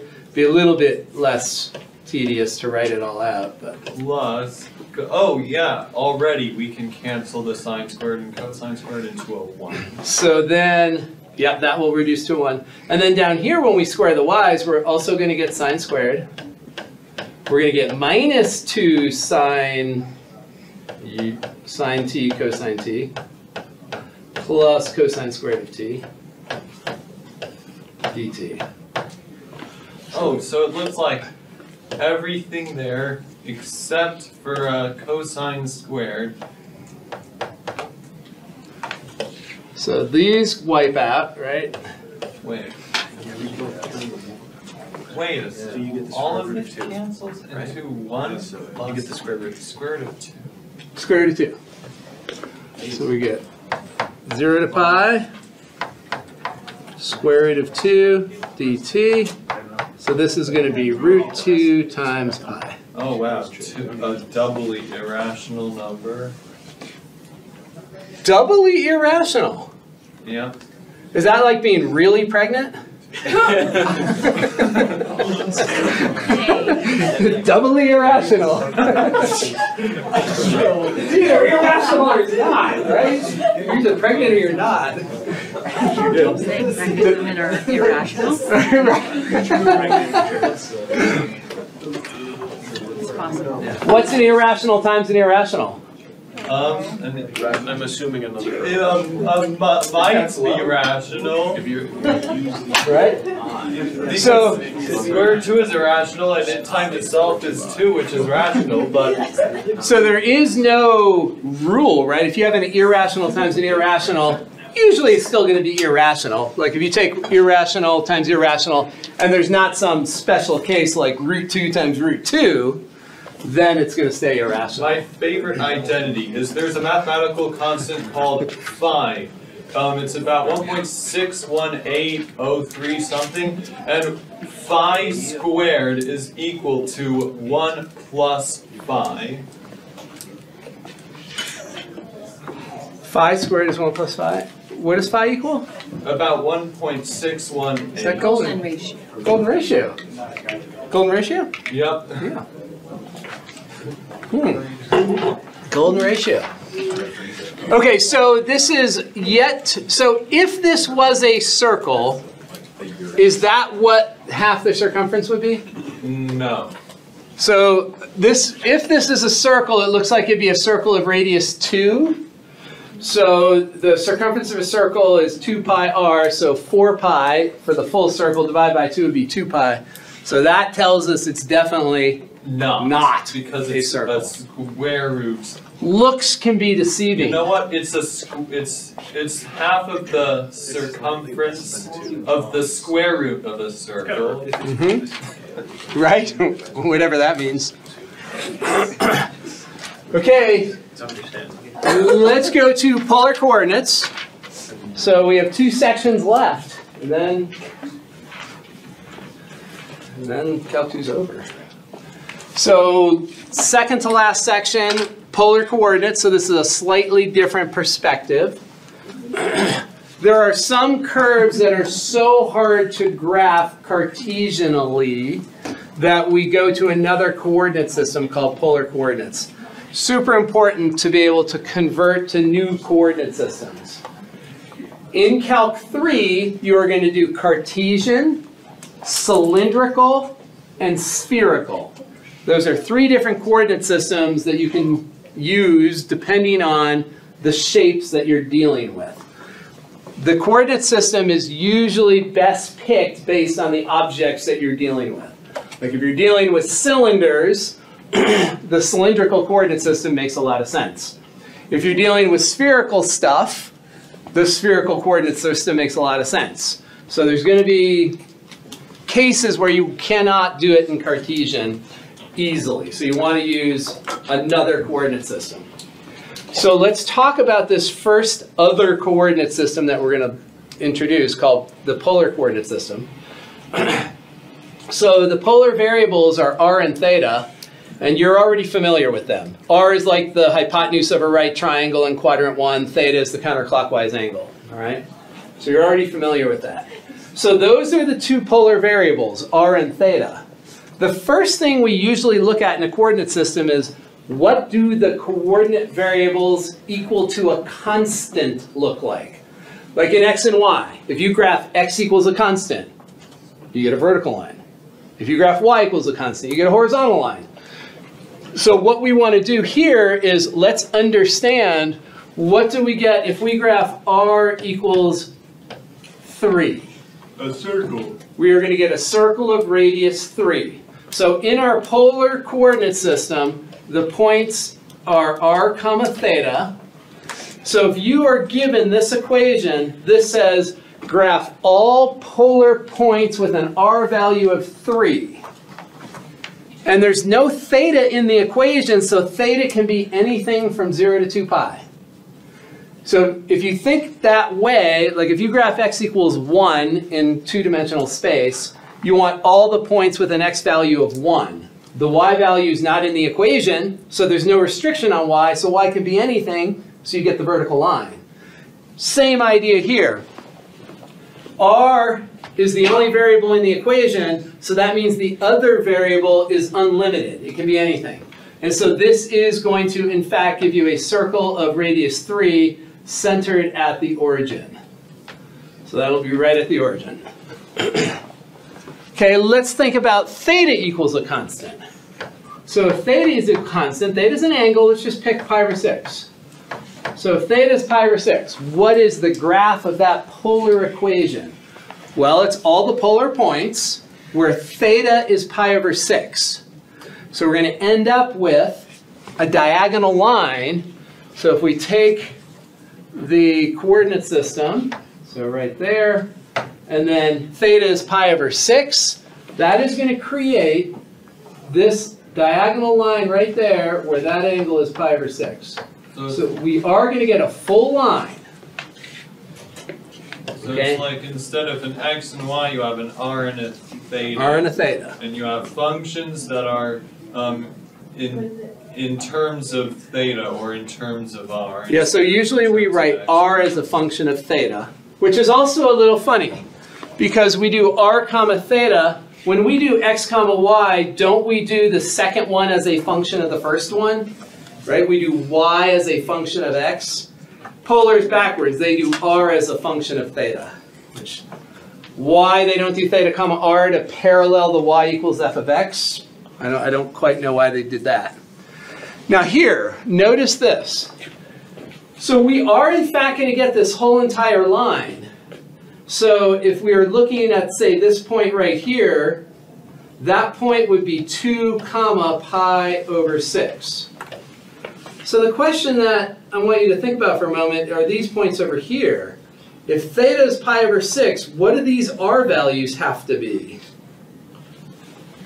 They have to be negative. So polar is the one place where we're going to allow negative r values, negative radial distances. So for example, this point right here is going to be negative 2 comma pi over 6. So we still have this angle of pi over 6, but if the radial value is negative, it means that you jump 180 degrees into the opposite quadrant. So that's how we're going to get this entire line. And the reason that we allow negative r values is so that we can get the entire line with theta equals a constant.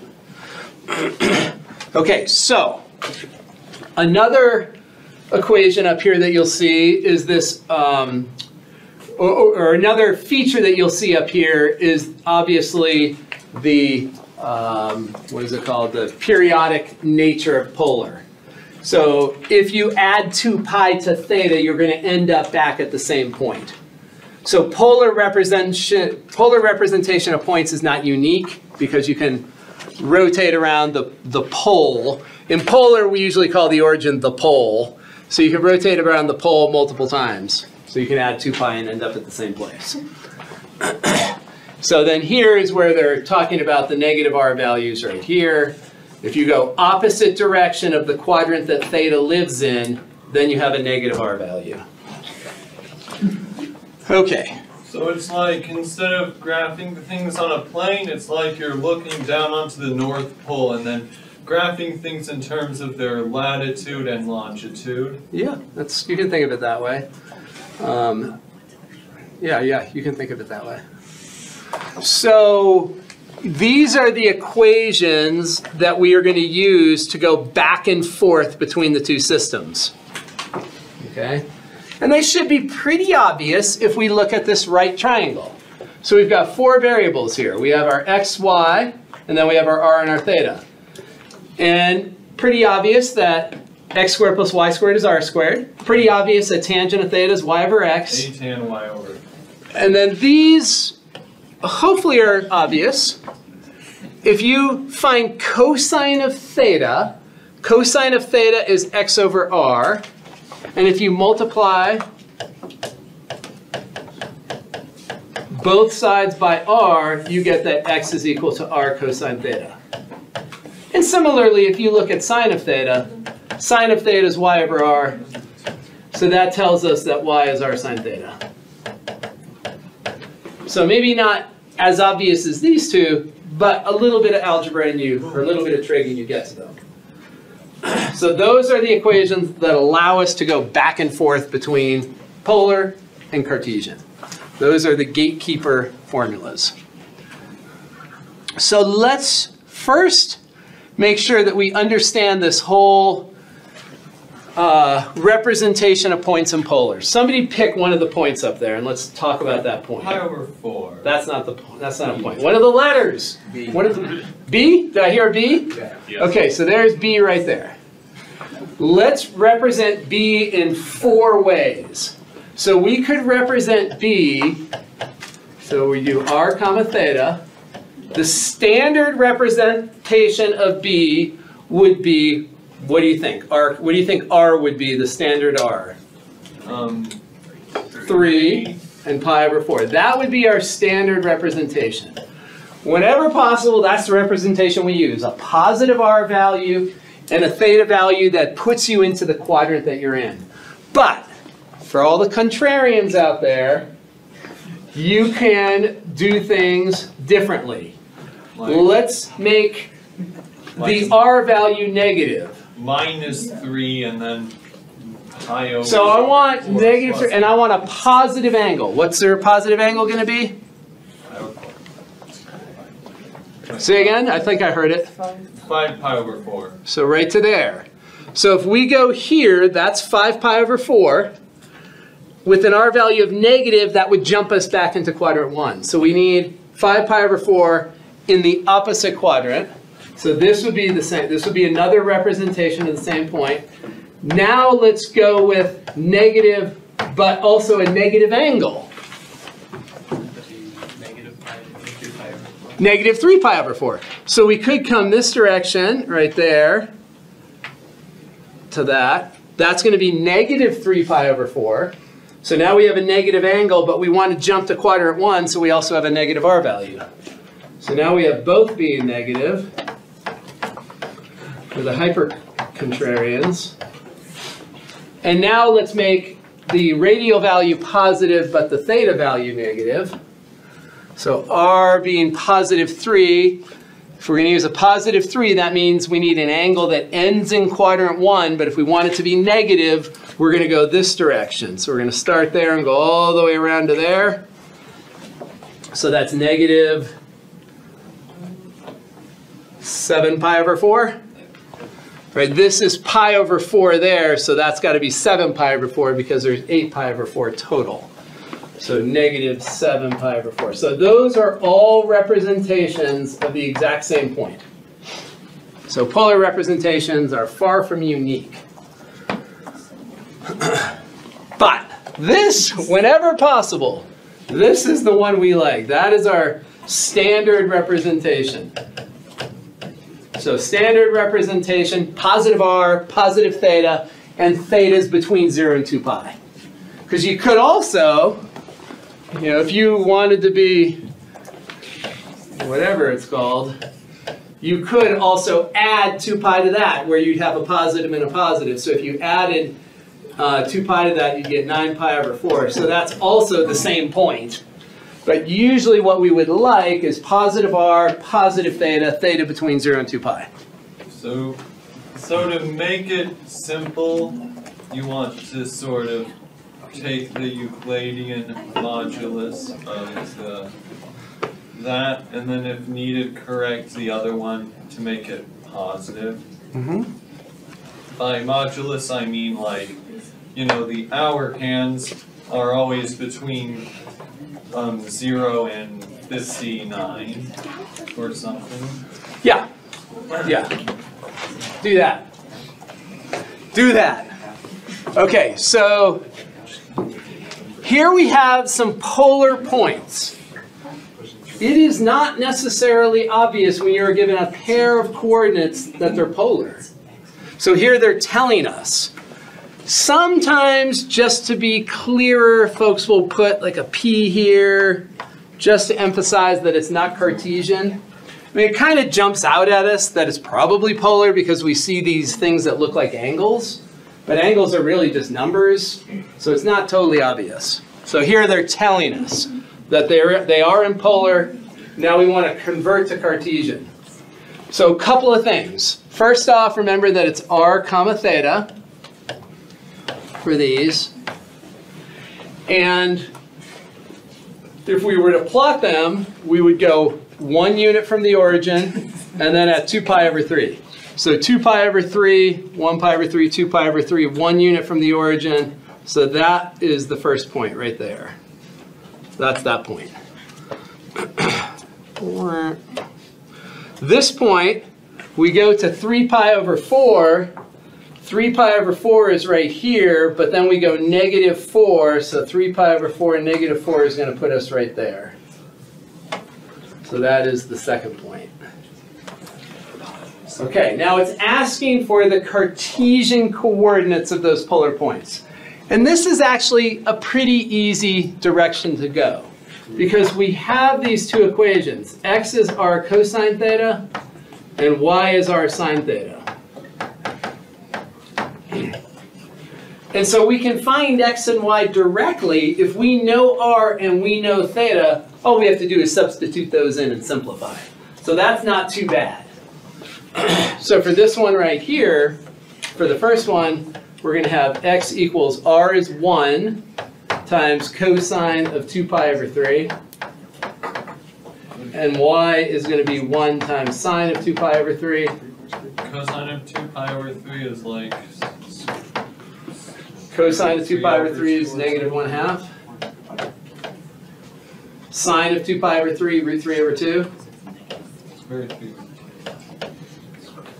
So in Cartesian, we would be at negative 1/2 comma root 3 divided by 2. And I'll put a little c there just to emphasize that's Cartesian. Maury? So this is kind of similar to vectors, right? Like r would be the magnitude of the vector, and theta would be the angle in radians of like the angle compared to the axis. And like the x and y, the Cartesian would be like the vector components, basically. Exactly. Oh. That's exactly right. So the r value, the magnitude of the vector, so we're going to see that, yeah, you'll see that really soon. Like this is on the unit circle, so the magnitude is 1. And if you're not on the unit circle, you'll see a coefficient out in front that gets multiplied. If you were in vector form, it would multiply to both of them. So that's exactly right. Oh.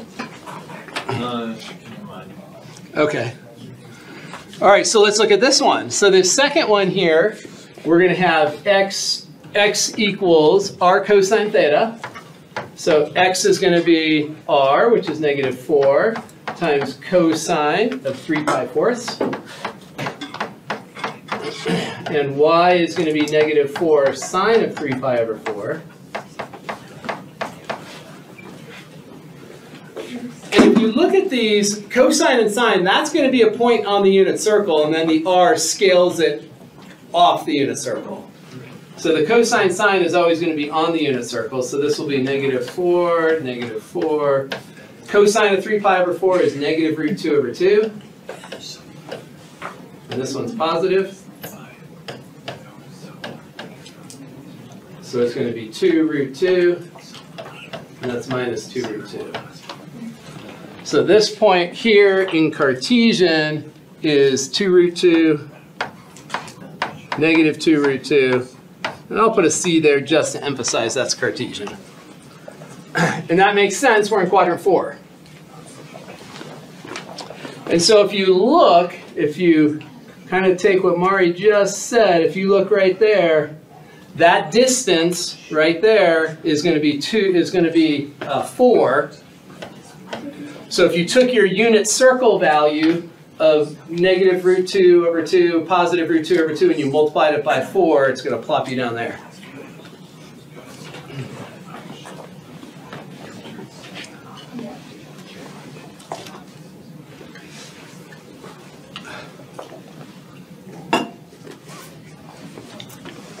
All right, any questions on that? So going the other direction is harder. Going the other direction is harder.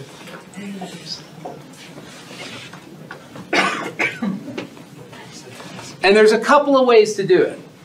You could do it very geometrically by looking at a scaled unit circle value, or you could just do it purely blindly mathematically. It does not matter. So these are both in Cartesian, and we want to go over to polar. So the equations that we're going to be looking at, we want the polar things. So we have x squared plus y squared equals r squared.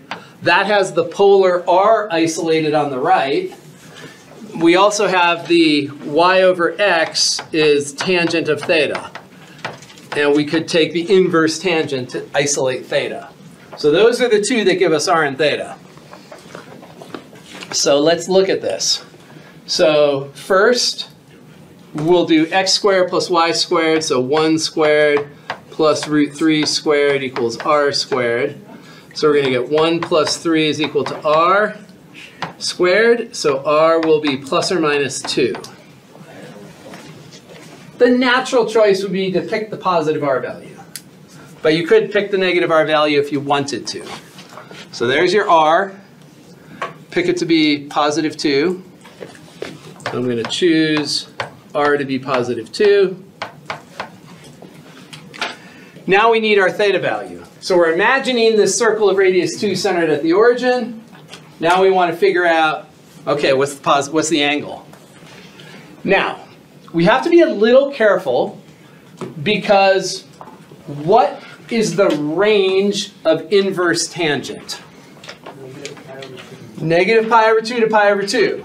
So inverse tangent cannot find an angle that's in quadrants 2 or 3. So we have to be a little careful. When we look up here, this is in quadrant 1. That's in quadrant 1, so it's not going to matter. We can just do inverse tangent, and it's going to give us the right angle. But if we're not in quadrant 1, we have to be a little more careful. Okay, so we're going to do tangent of theta is equal to root 3. And then tangent inverse of root 3 is going to be pi over 3. So that is the angle. So therefore, our polar representation is 2 comma pi over 3. That will be our polar representation for the first one.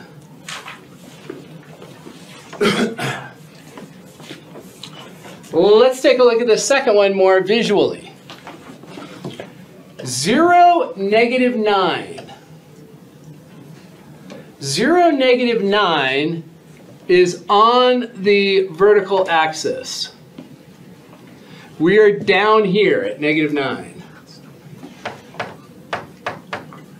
What's the r value? 9. 9. So if we go with positive r values, this distance here is 9. So we can choose r equals 9. And what's the angle? 3 pi over 2? 3 pi over 2. Yeah, there we have it. So visually you can do a lot of these. So this in polar will be 9 comma, excuse me, I said in polar. This in Cartesian will be, in polar. This in polar is going to be pretty easy to just do visually. You know, you're at 0, negative 9 Cartesian coordinates. Figure out your theta, figure out your r. Now I want to do one more perspective on number 33. So 1 comma root 3. Isn't it true, if we look at what is the point on the unit circle that this most closely looks like? Can you multiply it by something or divide it by something so that it's on the unit circle? Divide by 2. Divide by 2. So if we look at a unit circle, and we look at this point right here on the unit circle, that point is 1/2 comma root 3 over 2. Everyone agree with that? And so this has a radius of 1 right there. So if we multiply this point by 2,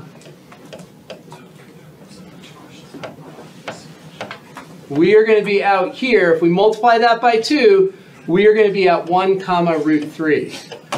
So you can kind of say, oh, this angle to here is pi over 3, but then this radial distance right here is 2.